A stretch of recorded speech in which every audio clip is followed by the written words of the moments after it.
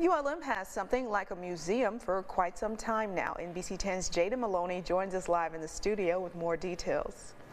That's right, Kyla. If you want to learn a little bit of ULM's history or see its significant pieces of work, Special Collections and Archives is the place to go.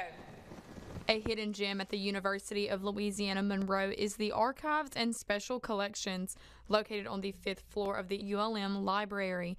It ranges from old yearbooks, photos, and several publications. Coordinator of Special Collections, Heather Pilcher, tells us more. It's like a campus museum. I have a lot of researchers come here, and since our stuff is online now, I get more research requests from all over the country. The Powwow, ULM's original student newspaper, was first published in December of 1931. It is a snapshot reflecting the school's history throughout the years and can now be found online. The Powwow is our school newspaper before we became ULM, and they changed it to the Hawkeye. The first 50 years were digitized a couple of years ago. They go to the Special Collections website on ULM's library webpage.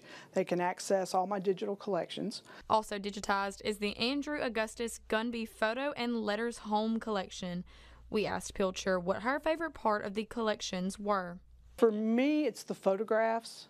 Especially the aerial photos. This is my very favorite because it shows how the university has changed through the year and evolved and grown and expanded, Pilcher says that she can only accept small historic donations as Special Collections and Archives keep growing by the day.